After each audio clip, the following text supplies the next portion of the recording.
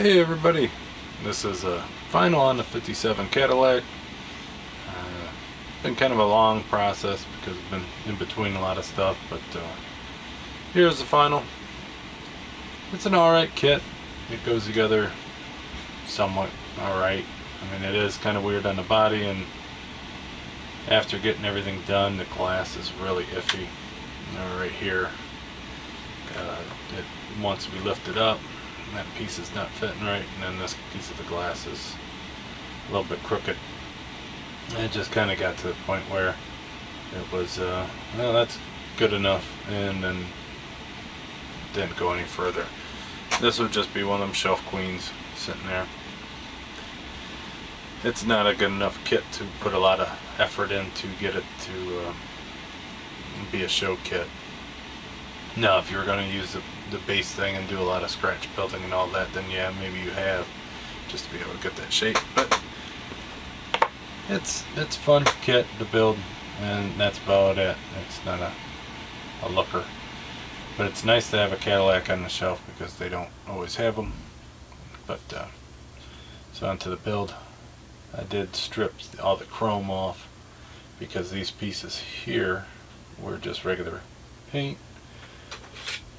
These side trims here, and then on the other side is actually a wire, and that way everything kind of matched.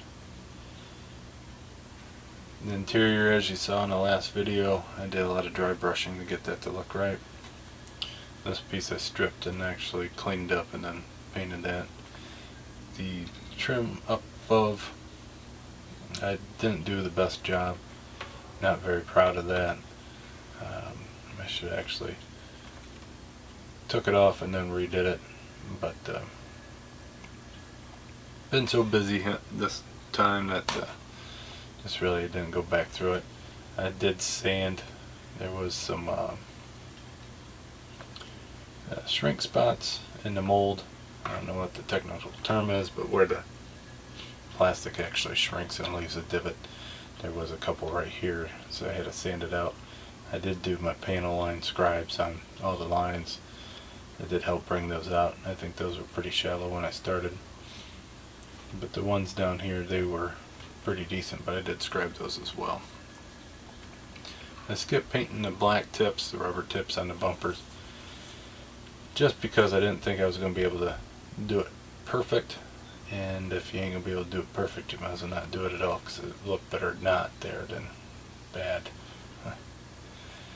And then I sprayed a layer of clear over the whole thing, and didn't buff anything out. You didn't really have to. It actually has a nice shine to it. As we take this off here, there's the top. You can see it's got a nice shine to it. I didn't wet sand it at all, so if I actually took the time and did some wet sanding, it probably would have done pretty well.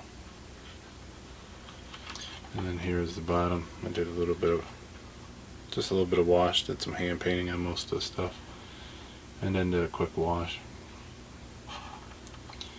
Now make sure you glue that in last, so that way you can get your axle in. I ended up breaking one of these off when I was trying to get that glue when I was fighting one of these windows glued down. I ended up messing up that windshield. I had a lot of problems with this one. For an easy kit, I think because I was just preoccupied, wasn't really putting my effort into it. But it'll look alright on the shelf, I guess. It's not one of my good ones. It'll remind me that I need to focus a little bit better when I build them.